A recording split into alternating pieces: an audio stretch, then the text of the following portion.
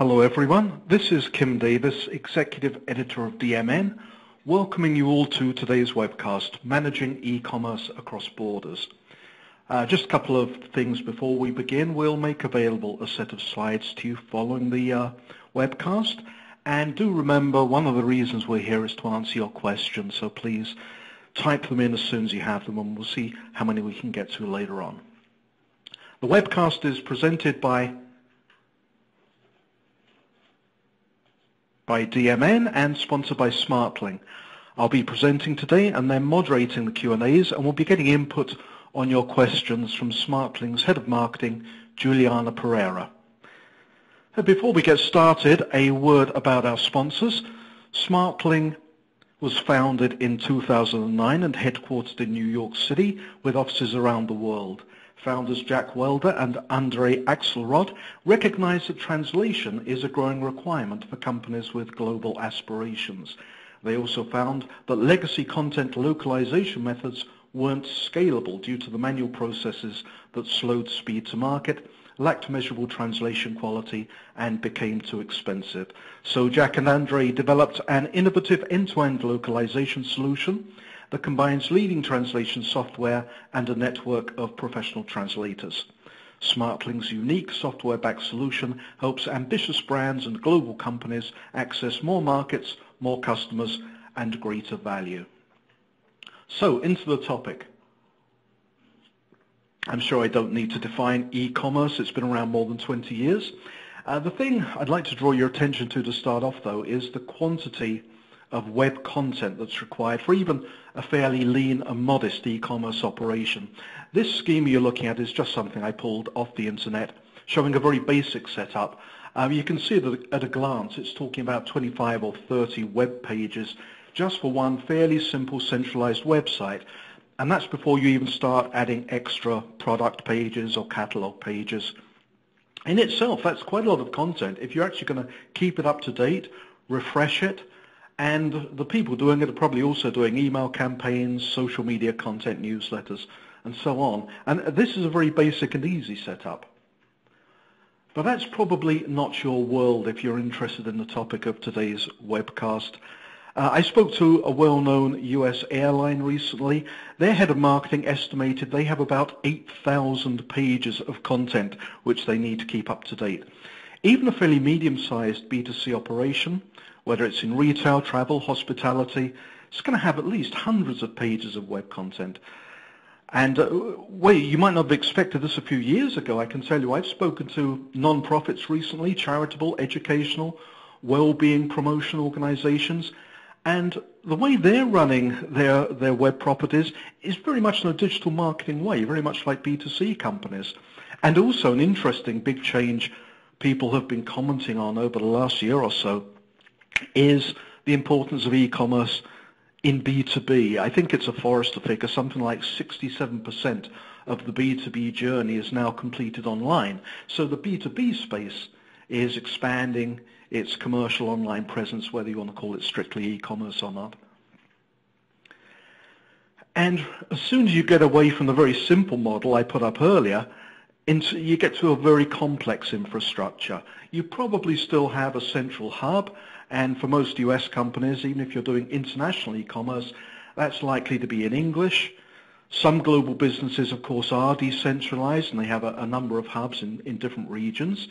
Or you might have a central hub and then subsidiary websites for Europe, APAC, for individual countries. Maybe you have landing pages for specific campaigns or offers. You might set up microsites, which are more elaborate, but they're still temporary.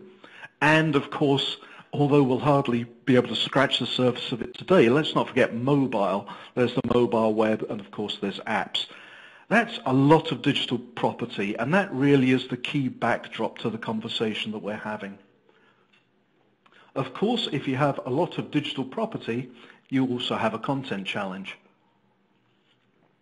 These are some figures or some comments I got from a well-known collaboration platform. 60% of marketers create at least one new piece of content per day.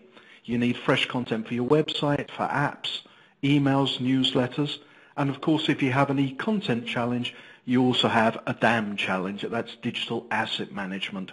All this content needs to be managed, needs to be shared among employees, it needs to be protected, tagged, you need to be able to find it again, you need not to have to reinvent content because you know you did it before but you just can't track it down.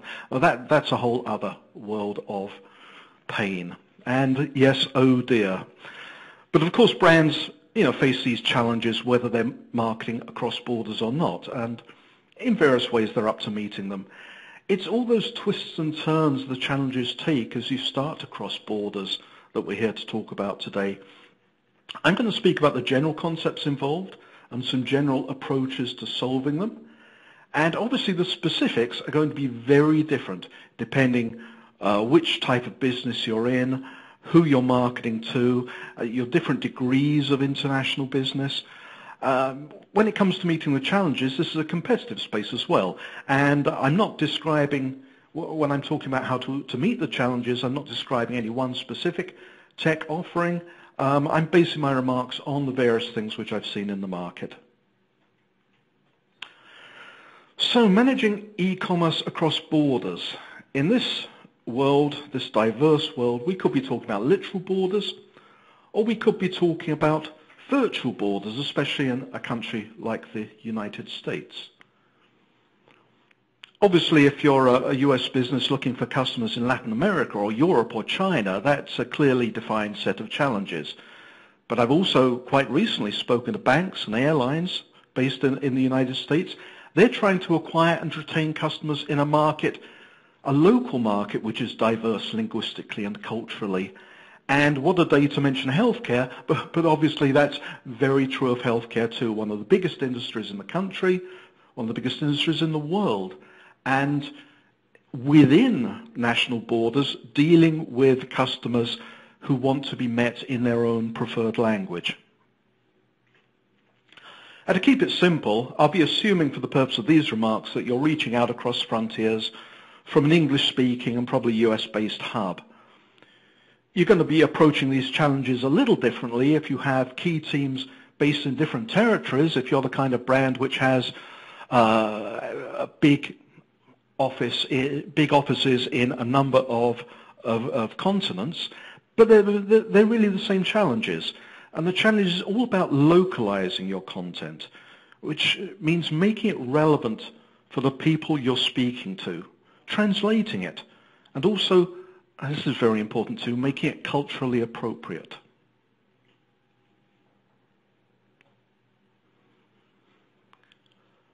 Updated, relevant, personalized content. These are the kinds of things marketers are talking about in these days of marketing automation when, because of the amount of data available out there and the solutions we have for managing it, we can increasingly offer to prospects and customers an experience which is relevant to them, which is seamless across channels. But of course, if you're going to do that across borders as well as across channels, that has to incorporate meeting them in the language they prefer to speak, and also, if you're doing e-commerce, in a currency which they're prepared to spend. I just remember once there was a bug in my Amazon account which meant that all the prices they were showing me was in some very obscure currency. I didn't know what it was. I was completely lost, of course, and had to contact Amazon and say, can you put it back into dollars? And also meeting them in the language they prefer to speak. You're also meeting them in their own culture if you're going to make the experience relevant and comfortable for them. Now, the content challenge when it comes to meeting people in their own languages and in their own cultures, it's important to recognize this can be very difficult for you if you're running a lean marketing team. And I know there are some real household name brands. If you actually look at the size of their marketing team, in-house, can be pretty small. It's obvious why that will be a challenge. But it can also be a challenge if you're a big enterprise where you have hundreds of employees in offices around the world just pushing out content every day. Equally difficult, maybe more difficult.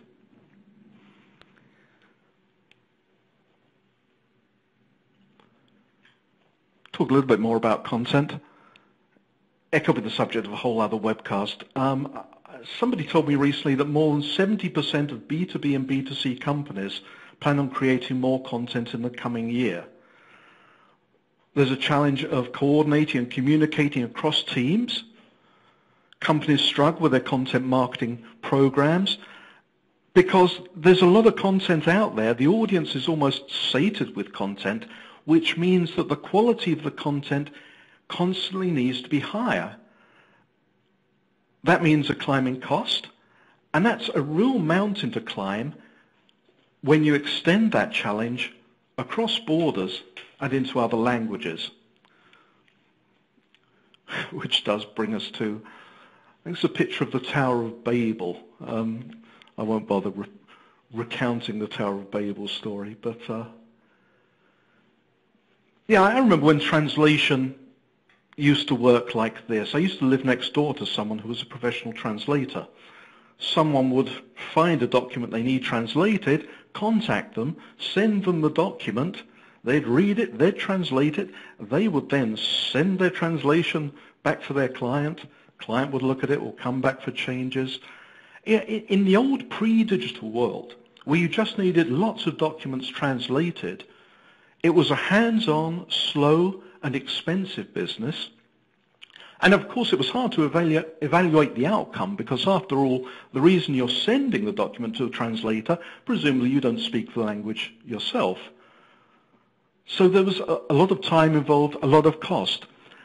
Now of course we're now in this new digital environment where we're trying to market at scale to enormous audiences, and the translation model, for a lot of companies at least, hasn't really changed much. How are you going to apply that old model to hundreds or thousands of web pages, especially when you have these constant demands for new and fresh content, and as I just said, a demand for high quality content? You can spend a lot of money on creative, on developing your content, but then what's the point for a lot of your markets if when they get it, they've got it in a bad, misleading, or inappropriate translation? What's the solution? Do you bring hundreds of translators in-house? Probably not. You more likely outsource it. You may face the same challenges for emails, for your social media. And the expectation of consumers today is that your responses, your ways of contacting them have much greater velocity than taking a week to translate an offer or some campaign message into another language. So how do you make it work?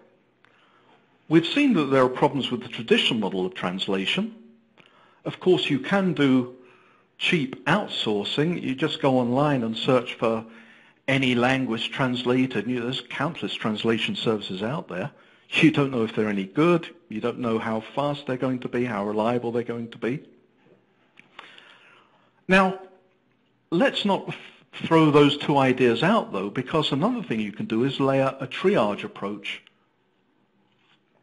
on top of those two models, by which I mean simply this. There may be a lot of content on your web pages which is fairly straightforward, fairly simple.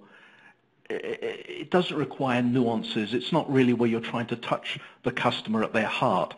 And maybe fairly inexpensive translation, simple translation is the way to go with that. Whereas for your top content, your quality, premium content, you're going to look for people who really understand it and can really make it work.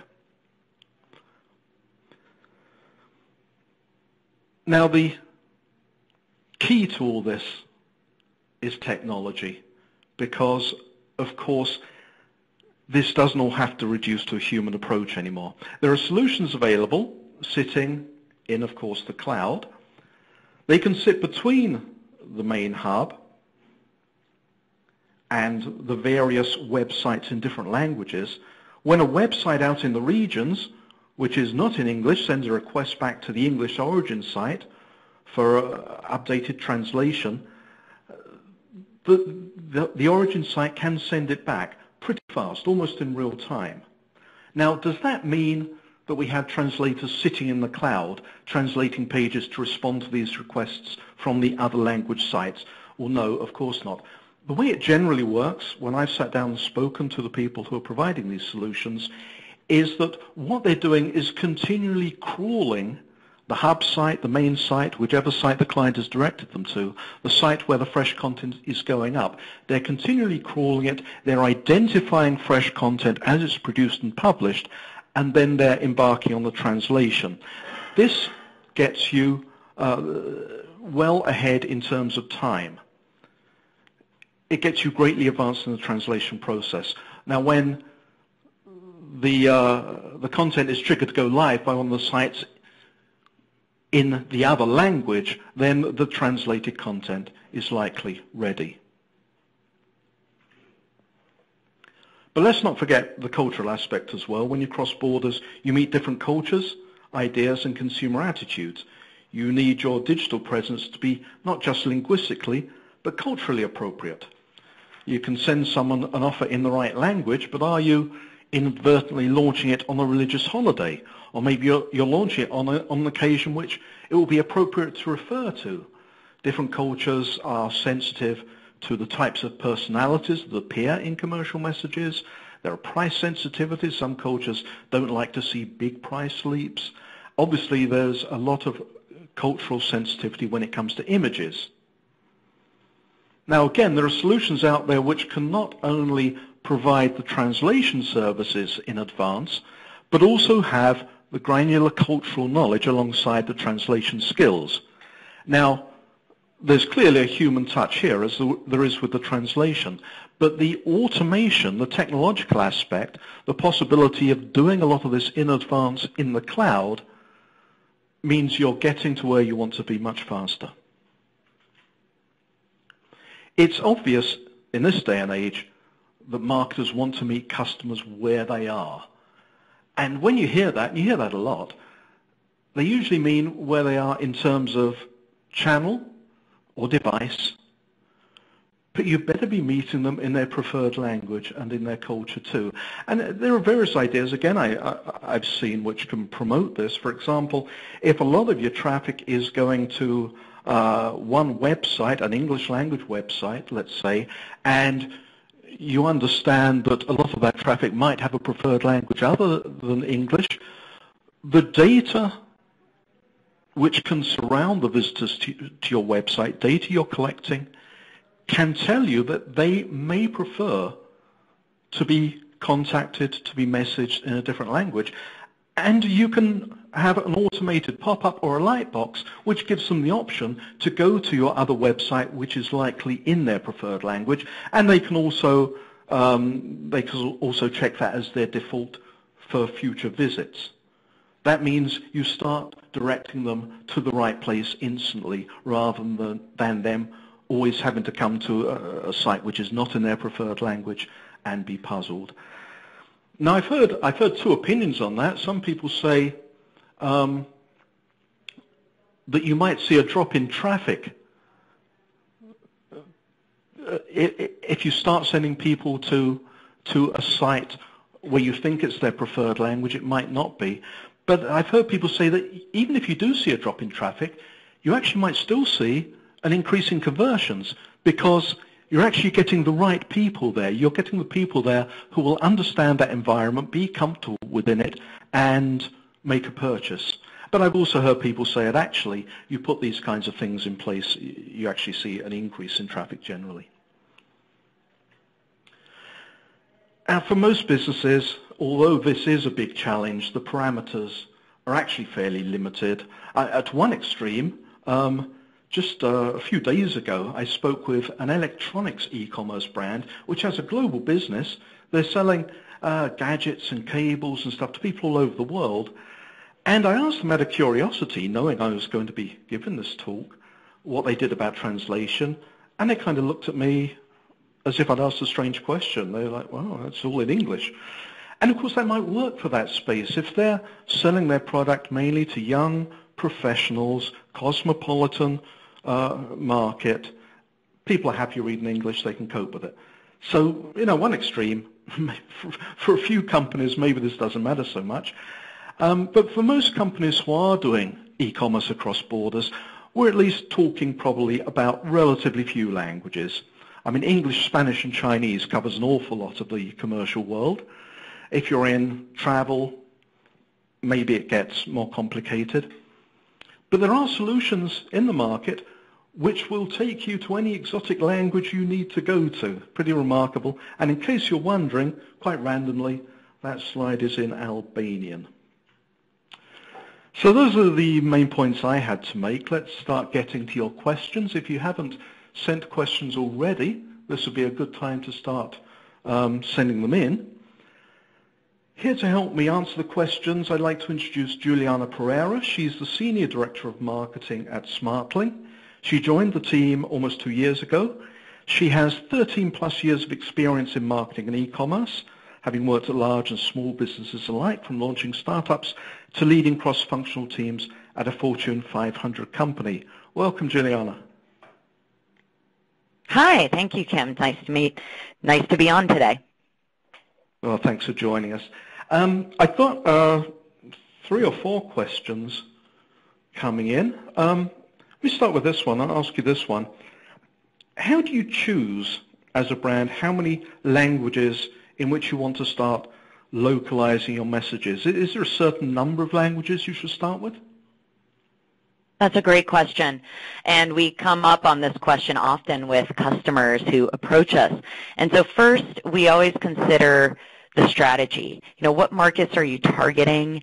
And always start with looking at the data. If you're getting a lot of traffic from, France or Germany or a specific market, start seeing if, that might be the best place to start. So the next step would also be to consider a budget. So a lot of customers typically don't have a lot of budget earmarked for localization. It ends up just rolling under a marketing budget or a dev budget, and so there's always that budgetary constraint there. So if you have a small budget, plan your strategy around translating your content for maybe 1 or 2 languages instead of 15, because this can help you create that proof of concept, and then you can start showing the payback to your stakeholders as you roll out a couple of languages at a time.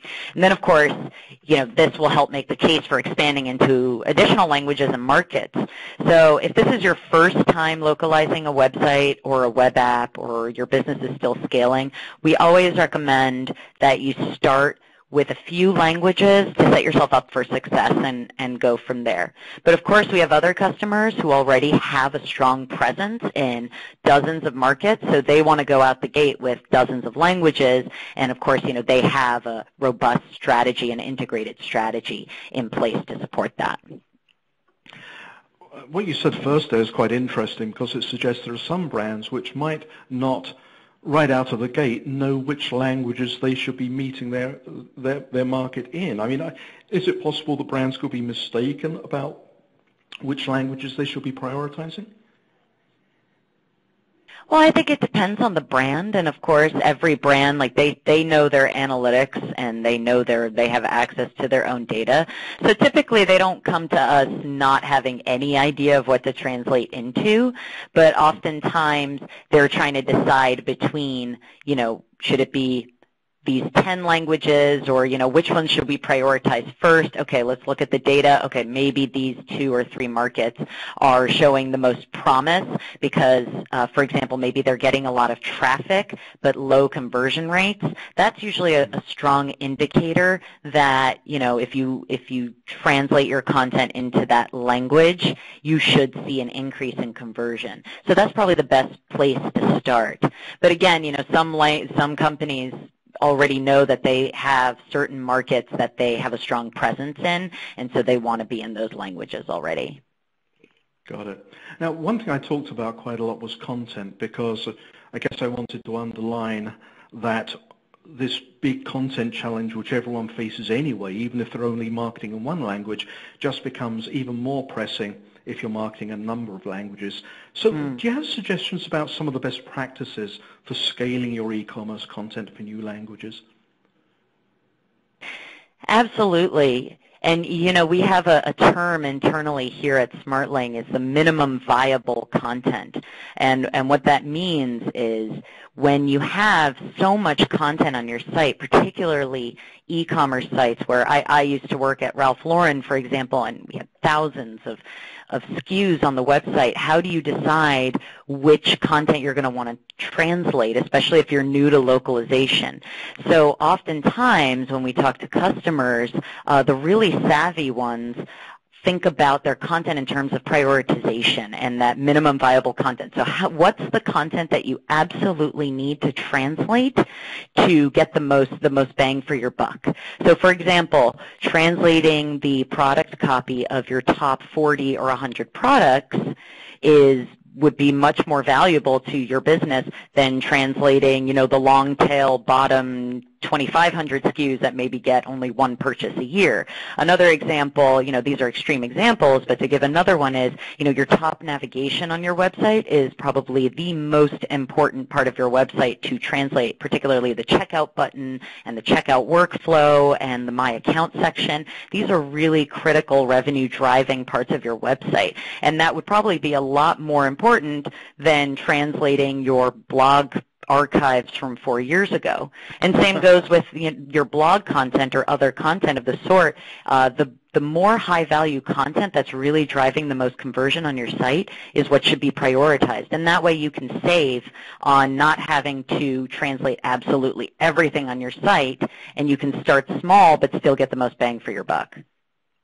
And that seems to fit in with the triage idea I was talking about, that obviously there are some translation options out there which might not provide you with the top quality, but also they're not going to be quite as expensive. And there must be some types of web content which is not critical, where you could get away, if necessary, with outsourcing it, taking some time. It's not time critical, it's not urgent to your campaigns or your messaging. Does that make any sense, taking a sort of triage approach? Absolutely. That's a great point as well, Kim. So the way we look at that is, oftentimes a lot of customers come to us thinking, I need the full traditional process for translating my content. So having a translator, an editor, and a reviewer, and they have to translate all the content on the site. So I mentioned before the prioritization of content. Now there's also the prioritization of content according to how you want it translated. So like you mentioned, there might be some content on your site, like maybe some technical specifications that aren't that important to the buying process, or the older blog archives, or some other more buried content or user-generated content that might not be absolutely critical for your marketing or conversion efforts. And so with those, oftentimes the savvier brands will consider using machine translation or machine-assisted translation, or maybe just have a translation of that content without the additional cost of the editor and reviewer, so that they can save a little bit on cost, understanding that that content isn't as critical as some of the more important content on the site. So with that, we absolutely do have customers that utilize all sorts of different translation methods so that they can optimize their ROI and keep it balanced with their cost. That gives me an opportunity to try and make a clear distinction. I don't know if I made it clear enough in my presentation. You talk about machine translation. You're literally talking about feeding text into a machine. We've all used these online things like Babelfish and so on, and a machine will send you back a version in whichever language you've selected. That's on the one hand. But on the other hand, when we talk about using automation to get high-quality translations done more quickly, when it comes to the possibility of crawling a client's web content to automatically identify things which need to be translated, that has the elements of automation, but you're sending it to human translators. Have I got the right idea? Yes, absolutely. So, well, this gets us into all sorts of interesting topics. So I'll answer the first part of your comment about machine translation. So we've been reading a lot in the news lately. There have been a lot of really interesting developments that have been happening with machine translation and neuro-machine translation, as well as translation assisting tools or computer-assisted translation tools, which all help translators better do their job. So by providing them with either suggestions for translation or tapping into tools like translation memory, which is content that's already been translated in the past, that as the translator starts typing it in, or the computer will detect that the content is the same as something that's already been translated, so they don't have to retranslate it. So that saves brands significantly on cost. Now, on the second part of that, talking a little bit more about the difference of the automation of a software technology like SmartLang. So the way we view ourselves is that we are tech-enabled services. So our platform sits on top of your CMS systems, and it detects the content that changes. So if you are a content editor and you go into your system and you make a change to a few words, or you have to update some information that's now changed about the product, our system detects that change and automatically pulls that into the system and pings the translators in those languages for them to then go in and make the appropriate translations for that new type of content or for that edit in the content.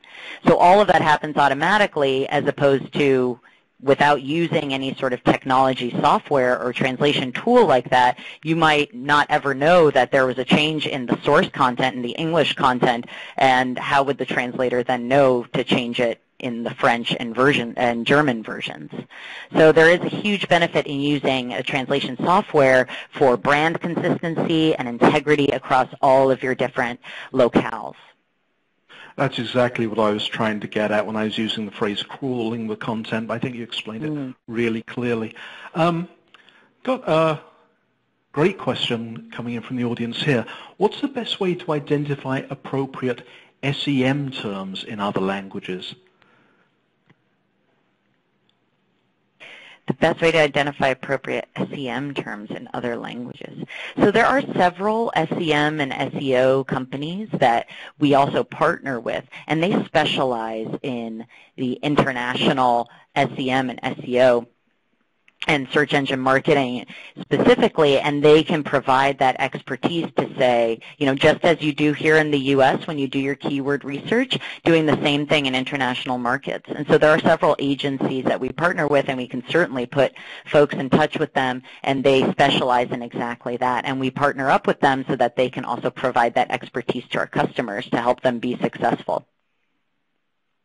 Okay, another question here. Several options were outlined to handle translations. Do you have a specific example of a successful approach to handling ongoing translations into 5+ languages? Sorry, say that again? Yeah. Do you have a... Sure. I think this is asking if you have any use cases in mind. Do you have a specific example of a successful approach to handle ongoing translations into 5 or more languages? To handle ongoing translations? Yes. Yes. Well, we certainly have several customers that do.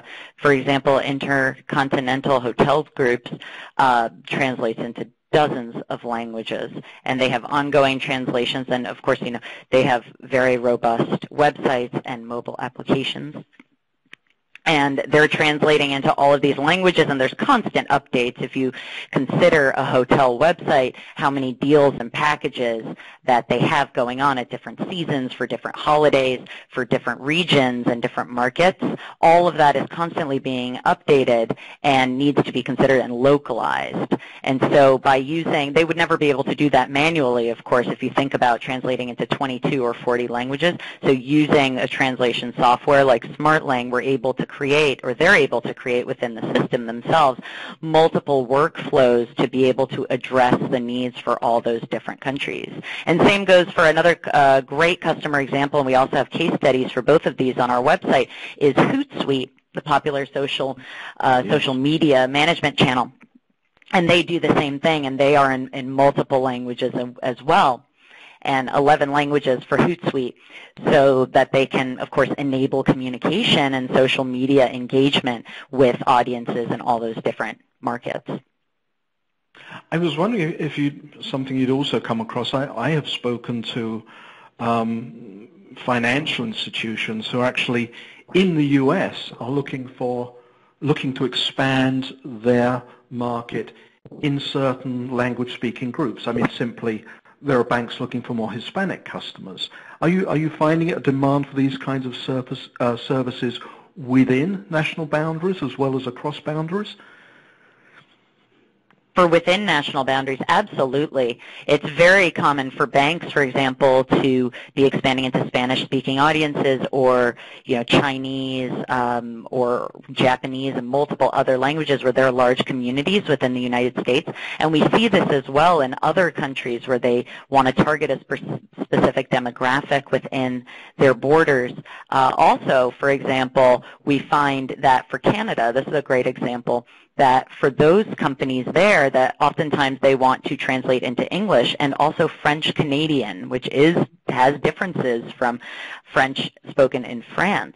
And same goes for British English versus American English. And so there's a lot of these nuances within the same language group, but for different markets that would differ. And then also within countries where they have smaller communities that they want to translate specifically for. You also see this oftentimes with government, municipal, and statewide government groups where they are translating now. If you look at several of these websites, they are translating into multiple languages in support of these local audiences that speak other languages.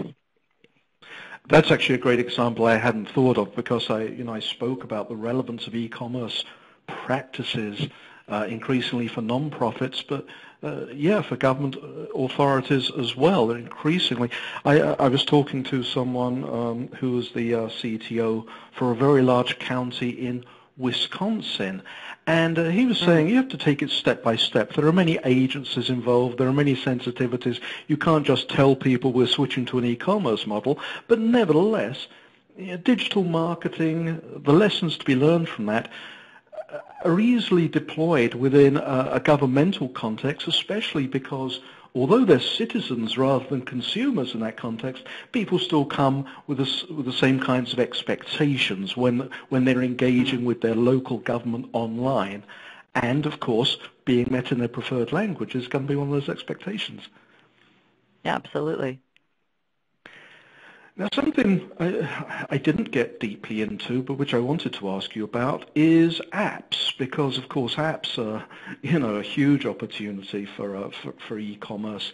Do we apply the same principles there, or are there significant differences? Are there things which you really can't do with apps, which you can do with web content?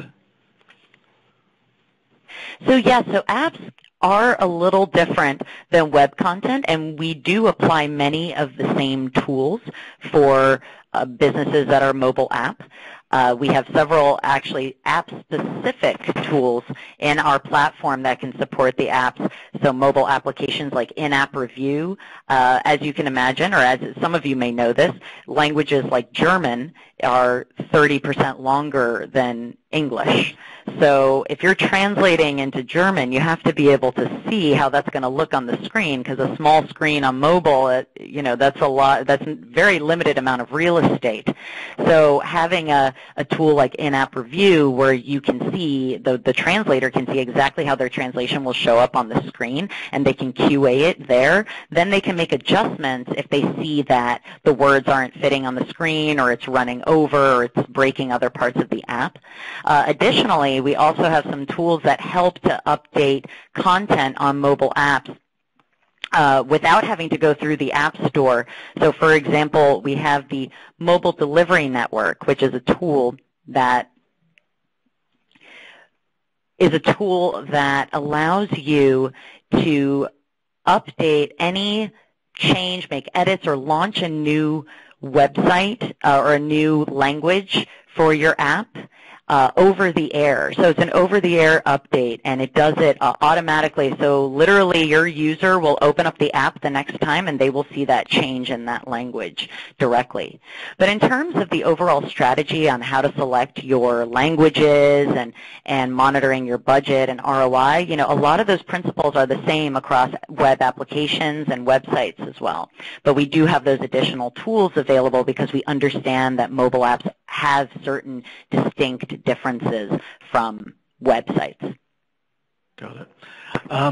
Another question coming in.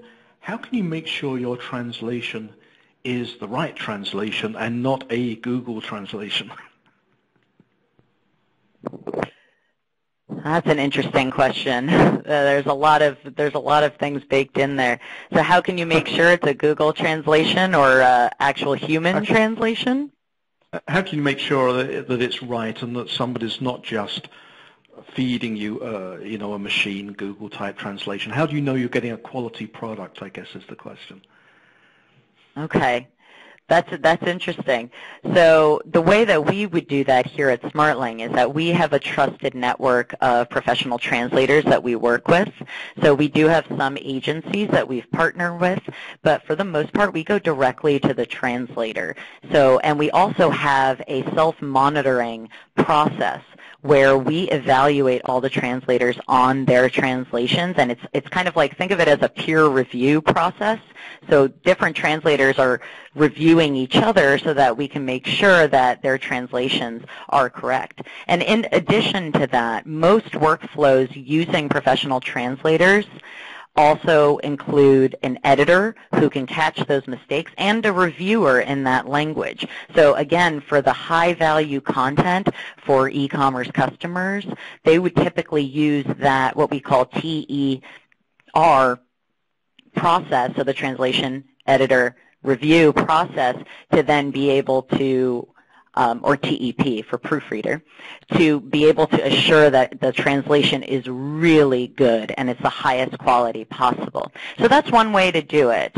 You know, if you know that you don't care about the translation quality so much for that piece of content, you know, you can create that workflow for the machine translation. But typically, if you're going to have a translator, you want to make sure that you're working with a company like SmartLing that has this quality assurance baked into our network of professional translators that really guarantees that quality. Something I touched on, because I'm sure it's important, but maybe we could examine it a little bit more, is the cultural question. Because if you're talking about localization, meeting people in the way they want to be met in the right language, you've got to be careful also to do it in a way which is appropriate to their culture. I think I gave a couple of examples. But it's obviously a benefit to you if you can go to a service which has knowledge, understanding of these cultural nuances. Is there any role which technology or automation can play in getting you more quickly to a position where you know your content is culturally appropriate? Okay. Well, in terms of automation, I mean, certainly having the workflows and having your translators working within the same platform as your project managers or your content creators in the source language is a huge benefit there. Like, again, with localization, if you have a translator for a language, they know to translate the currencies and measures and dimensions and times and dates, and even the specific types of language on certain imagery, which might change as well, because that would be part of that process. But in addition to that, one of the tools that a good translation software would also offer translators to help with this, and I think this answers your question more specifically, is tools like having glossaries and style guides.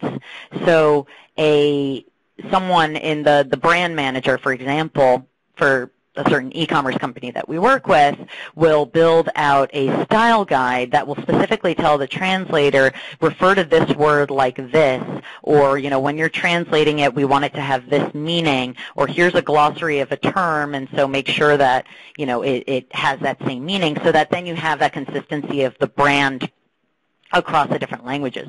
Additionally, there are certain agencies or translators that specifically focus on what is called transcreation, which is literally it means the translation and localization of specific brand words, right? So in the Nike tagline, "Just do it," probably wouldn't translate directly and literally into French. So it would need some sort of transcreation so that it makes more sense to resonate with that audience. I think I saw an example which made me laugh out loud in a blog which Smartling published. Is it something like the Green Giant came out when literally translated into another language as something like the Intimidating Ogre or something like that? It was literally, but it was completely the wrong message. Yeah, we do see that a lot. There's a lot of really funny sort of localization fails that you can find across the internet. One of my favorite is the floor sign, when the floor is being cleaned in an office building and it says "execution in progress," as opposed to saying, it's a cleaning in progress. So that's remarkable. I was just wondering, how much is this kind of approach we're talking about, how much is it available to medium-sized businesses which, I mean, they may not be the biggest businesses around, they may have fairly lean teams, but nevertheless, a lot of their commerce is coming from markets which are using different languages. Is it really available to them, or is this really an enterprise tool? For Smartling specifically, we offer tools for businesses of all sizes. So we actually rolled out a few months ago, and we now offer multiple price points for different aspects of our tools so that we can provide the service for everyone. So for smaller businesses, we have a free essential plan, which gives the basic workflow tools and access to our network of translators so that small businesses that are just getting started, but they understand the importance of going out the gate internationally, that they can already be able to access these benefits. Additionally, we have other, slightly more expensive plans and paid plans that aren't at the enterprise level, but that provide flexibility for medium-sized businesses, B2B SaaS businesses, or also smaller e-commerce companies that are now at the point where they want to, they're at that tipping point to start moving into one or two languages. And so we have also some tools there, our Pro plan as well as our Business plan, which then start to give you access to some interesting parts of our platform, such as the connectors, as well as the mobile delivery network and some of those mobile tools I talked about before. But most importantly, our APIs and our connectors. So we have you can integrate into the Smartling platform into your Sitecore or Adobe Experience Manager or Hybris or WordPress or any number of different tools or CMS systems that you use. So that's really important for mid-sized businesses because they're already using a number of content management systems and different tech tools, and so they're already starting to build up a pretty robust tech stack, and we can seamlessly integrate into that at that level. So to answer your question, it doesn't just have to be enterprise folks that are coming to Smartling. We have plenty of smaller and mid-sized businesses that have global aspirations and are very ambitious, and they already have the tools available to them. Okay, the audience is joining in here. They came up with another great example. The Nova car, marketed in Mexico. Of course, in Spanish, that means Nova, don't go. Yeah. Yep, that's a great example for sure. And I've heard some other funny examples recently. One of which I would love to say, but I don't think it's appropriate enough of a forum. But yeah, at times you find that certain brands come up on that issue, and one of the brands I'm thinking of right now, they had an issue going into one market where their brand name was very similar to a inappropriate act that in that market would raise a lot of questions, similar to Nova for the Chevy Nova.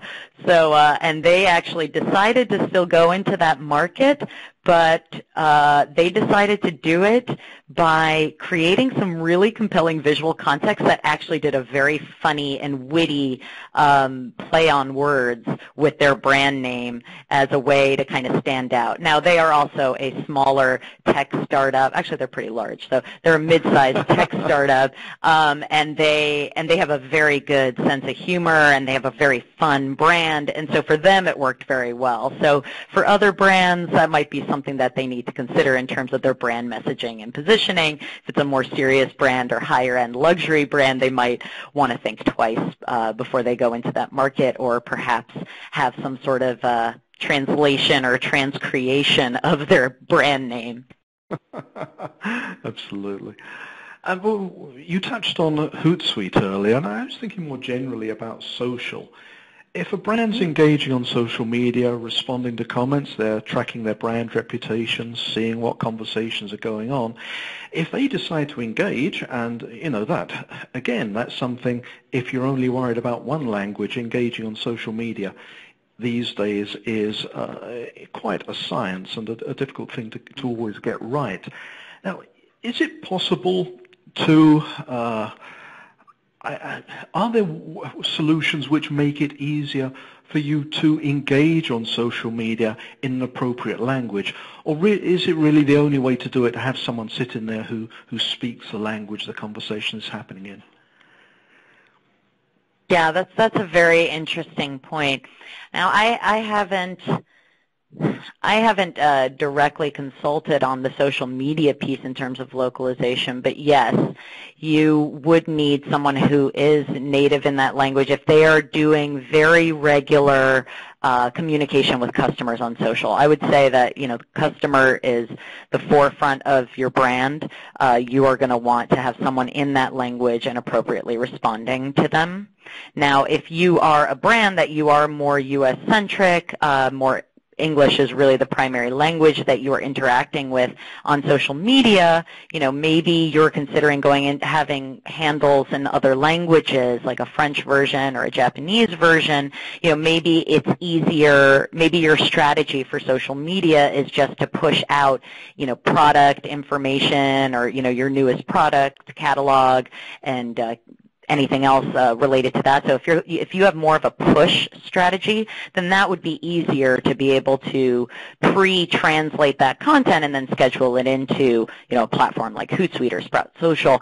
But if you are doing live communication with customers, you're going to want to have that person be in the local market and speak the language and be able to communicate with them directly. Because otherwise, if you're not getting back to that customer quickly enough and you're waiting for a translation of to come through, you might miss an opportunity there with that customer. So I would say that having someone in market is really critical for live social media. It makes a lot of sense. And I guess I shouldn't speak as if all social media is the same, because if it comes to Facebook, maintaining a Facebook page, a Facebook presence, then you really are going to be able to use a lot of the same tools that you're using for your e-commerce pages generally. And what you're saying, of course, is very relevant if it's a matter of a live conversation on something like Twitter. Oh, for sure. Just sorry, go ahead. Oh, no, please. Just to the audience, we are running out of time, so if you do have any other questions, please send them in, and there will be a good time. I was just wondering, I had a kind of crazy example in my slide set of a page of Albanian. Any thoughts on what are some of the more unlikely requests you've had to deal with at SmartLink when it comes to languages for translation? Oh, uncommon languages that we've come upon or been asked? Exactly. I can't say that, the way we see it is that we are able to facilitate translation and help with translation in any language in which a translator exists. So I almost can't even consider, what would be one of the more exotic or different languages or uncommon languages that we've helped translate into, because we've helped companies translate into hundreds of languages. But I will tell a story that early on in SmartLeague's history, when Jack Weldy, our founder, was doing a demo of our product, I know that he translated prospects website into Klingon. I think it was a tech startup, and he thought that would be kind of funny. And it was very effective when suddenly you open up your website, you see an instance of your website all translated into Klingon. And so, of course, we did that on a staging environment. It wasn't live, and no one visiting the site could see it. But it was a very powerful sort of tool to be able to show, we could even translate into languages that don't exist. So. Okay, somebody in the audience is interested in the point you made about transcreation, and they're asking whether there are transcreation agencies which you'll partner with, or are you doing transcreation via SmartLink in the same overall workflow system as the rest of what you do? Well, so transcreation is a type of translation, right? So for us, like I mentioned before, we have this network of professional translators. We have thousands of translators that we directly connect with the brands that we work with. And yes, within that network, we absolutely have professional folks who do specifically transcreation, and we put our customers in contact with them all the time so that they can have all those transcreation needs addressed. So we do work directly with smaller agencies as well as the individuals themselves that can provide that service. Excellent. I'm just kind of summing up. This has been a very useful conversation for me because it's honed my understanding of just the ways in which technology can make it easier for brands to meet these challenges, but that at the same time you're not losing the human touch, because the expertise of the translators and the people who are culturally aware has to be in there, and it can be in there affordably if you distinguish between the really important high-quality messaging, the important parts of your web page, and those parts where you can perhaps afford to cut a few corners, save a little money. It's interesting how this all fits together. It's kind of like a jigsaw puzzle, trying to get all this right. I was just wondering, Juliana, if you have any final thoughts on the opportunities for brands who are doing this kind of translation. No, I think you hit the nail on the head there. It's absolutely, there's a lot more nuance within translation than I think a lot of brands recognize, and there's always that myth around if I don't translate every single piece of content, then forget it, then it's not worth doing at all, and that's not true. There's a lot of nuance there in terms of translating some content, starting small, and then you start expanding later into the rest of your content catalog or into your product catalog, and so that's really important to consider, that translation doesn't need to be considered an all or nothing proposition, and that it can be approached strategically, so as you mentioned, you can save on a lot of cost.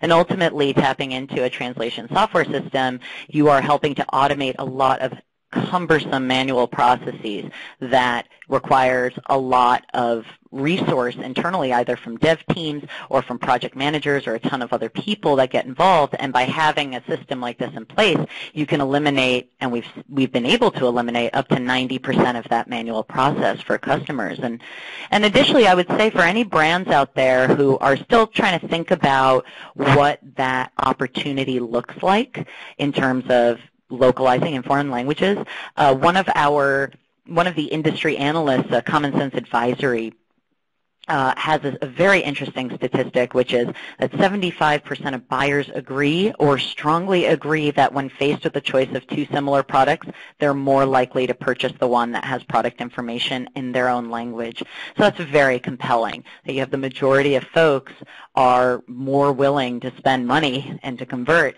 if they have that content in their language.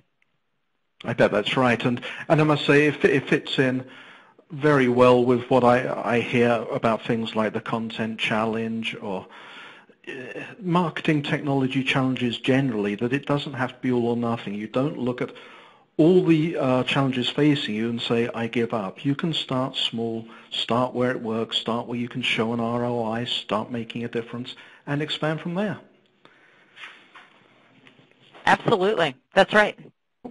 Well, thanks, Juliana, for this conversation. It's been very illuminating. I hope everyone who's listening in has enjoyed it and benefited from it. And I will let everybody get on with the rest of your afternoons. This is Kim Davis for DMN. Check us out at DMN every day for more on marketing technology, marketing operations, and everything that's happening out there. Thank you for joining us, and goodbye.